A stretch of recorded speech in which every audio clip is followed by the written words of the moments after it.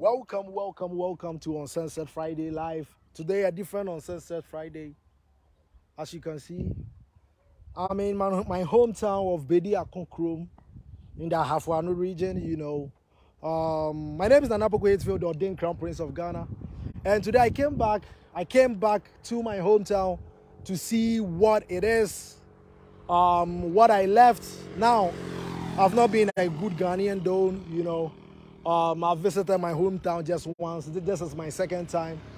And having lived in Accra for so long and parts in Australia, I just came back to see what is going on in my hometown.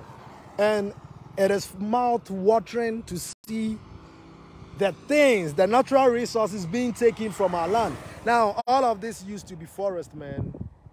Now you can see charcoal.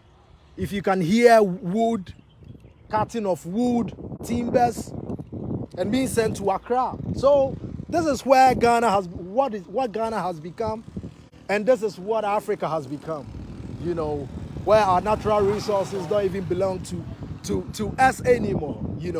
We have schools here that don't have chairs in them, and yet look at the woods. And this is just one of many sawmills in my hometown now. And as Ordained Crown Prince, these are the things we need to stop doing, So let us talk about Manchester United and Manchester United. Yes, sir. So this is a guard. Say hi. Apparently he is the forest guard for here, man. But in Ghana, it is an eyesore. It is an eyesore to see forests being taken down.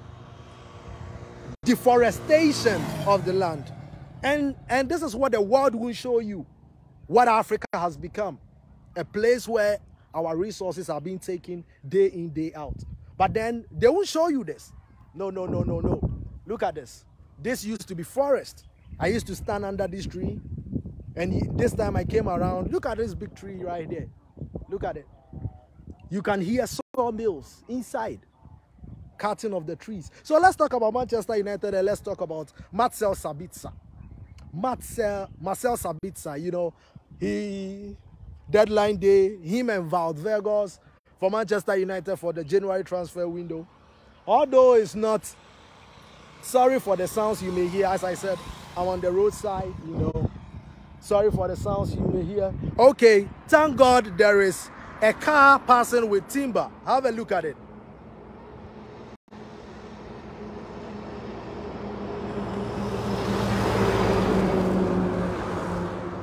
Look at that. Can you see the logs? Now, this happens virtually every 2 minutes. This is what I'm talking about. And this is what the world won't show. As Ordained Crown Prince, this is one of the things we are going to stop doing. Giving our natural resources. We won't sell our natural resources anymore. We are going to add value to our own natural resources for the benefit of the Ghanaian, for the benefit of the next generation. And when we've kicked democracy and its stupidity and everything that comes along with it, Africa, Ghana, will become what it's supposed to be. I'm about to cry, man. As the Ordained Crown Prince, when I see these things, what can I do? Other than tell my people,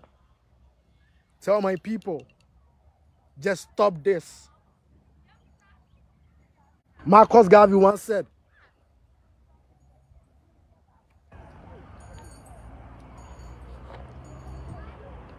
a race that doesn't respect itself automatically forfeits the respect of other races. If you don't respect yourself, how do you expect others to respect you?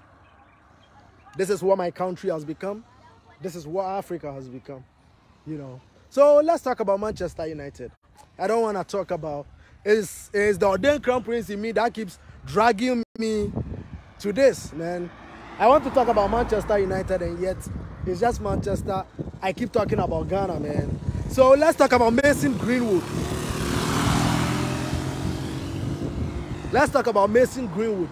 Now, Mason Greenwood, the charges has been dropped, and I love it as a Manchester United fan. But yet, I don't know why people are trying to make a fuss out of it. let us respect our systems, and if the systems, especially those in the UKs that work, are saying a new evidence came to light and the charges have been dropped, what is the public opinion about it? If we respect our systems, let them work. If they work like they should, we shouldn't have problems like that, right? So Mason Greenwood, hopefully Manchester United can give him something of a chance. You know, we all deserve second chances in our lives, and I'm no different. I've made my mistakes, so have you, you know, and hopefully he learns from this ordeal and comes back stronger. But I'm just imagining a Mason Greenwood and Eric Ten Hag, man, Charlie, Premier League defense. You for their guard, an angry, a new rejuvenated Mason Greenwood, Charlie. A rejuvenated Mason Greenwood. Oh man, nobody. The way we score people, I swear. Charlie, today I wanted to talk about Manchester United alone, but the things, you can't just unsee these things. And as the ordained crown prince of Ghana, when I see these things, now the chief is my cousin. I came and he doesn't live here, or probably I was told he has left for Accra. When I get back to Accra, I need to see him. We need to talk about everything here.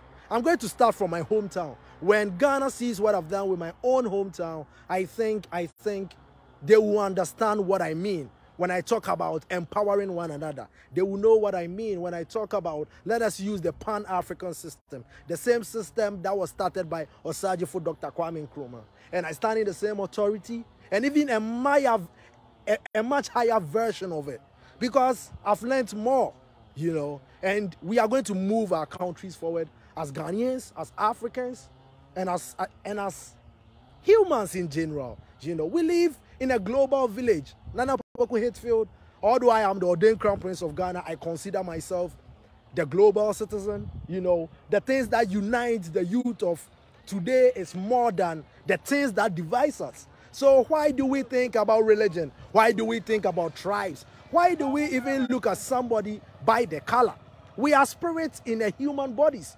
What if you are European and you come back again and you are Africa, and you are born in Africa and you are African? Hey, is that a snake? Oh man, I just heard some. What if you come back as an African? So these are school children. Yeah, the whole school. Say hi. Okay.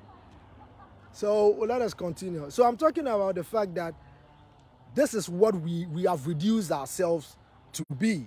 You know, systems that keeps dividing us, systems that doesn't promote unity. And those are the systems, the new African, the new Ghanaian, the new Nigerian, the youth of our nation. We are rising up in a way, and we are seeing that those systems are slavery in another form. So we put our religion aside. Now I'm talking about Manchester United now, and you might be in China, you might be across Africa, and you love Manchester United. So although you don't even care, we meet all the time. I have so many friends across the world, and I meet these people. We talk about Manchester United. We forget about our skin color, our religion, and everything. And we need more of these things in order to move us in the right direction.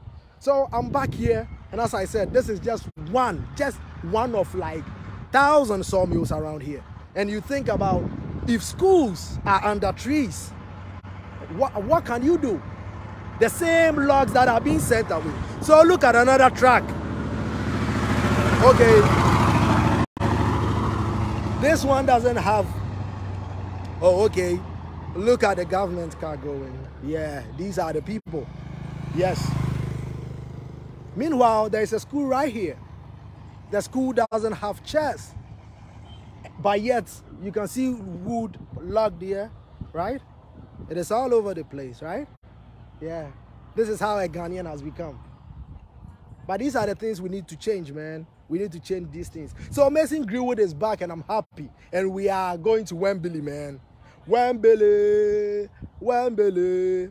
Hey, Eric Ten Hag, if we, oh man, I'm happy as a Manchester United fan to see somebody like Eric Ten Hag at Manchester United, because standards are very important if you are going to help a group of people achieve an aim, you know. So thank you, Eric Ten Hag, for doing Manchester United that good, you know. I'm in slippers, I'm in Chaluati, man.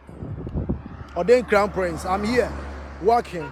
Nobody even knows I'm the Ordained Crown Prince, and I feel fine. I get to be anywhere, man.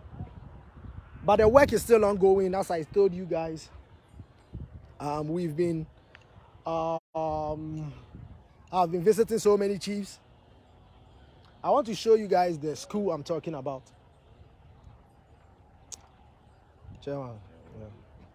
So Manchester United, I just greeted a couple of people, you know. We, the young people of this world, we don't really care. So let me give a few shout outs to people watching. I'm in the village, man. This is my village. Bediako-Poku, man. It took me, I left Accra around 7:30 and I got here at 6 a.m. So do the math, man. Almost 12 hours of traveling to your hometown, man. I'll show you a school that the roofing is even tattered, but yet the woods, the timber being taken from here is appalling. There are so many sawmills here, countless of them. So that is a school. Let me turn the camera, man. This is the school I'm talking about, man. Look at the school. Can you see that old tattered building there? Yes, children are in there. Children are here learning. How is this supposed? How can you change a generation when you put your own children under this? Look at this. This is a school building. And these same logs can build a log cabin home here. Can you see that? Okay. Okay, let me switch back the camera though. So I hope you understand what I mean now. And oh man, see you same time next week. I'll take a couple of pictures. Next week, the title of the show will be The African Man, the Present and the Future. That will be the topic that we will need to be discussing. The African Man, the present and the future. Where do we see ourselves in the next 30 years? Where do we see our children in the next 30 years? What do we want our children to become? So stay tuned next week and hopefully you can join. Look at a timber truck waiting probably. You see? Yeah. Okay. See you same time next week. Bye-bye. My name is Nana Poku Hitfield, Ordained Crown Prince of Ghana, man. Charlie. See you same time next week. Bye.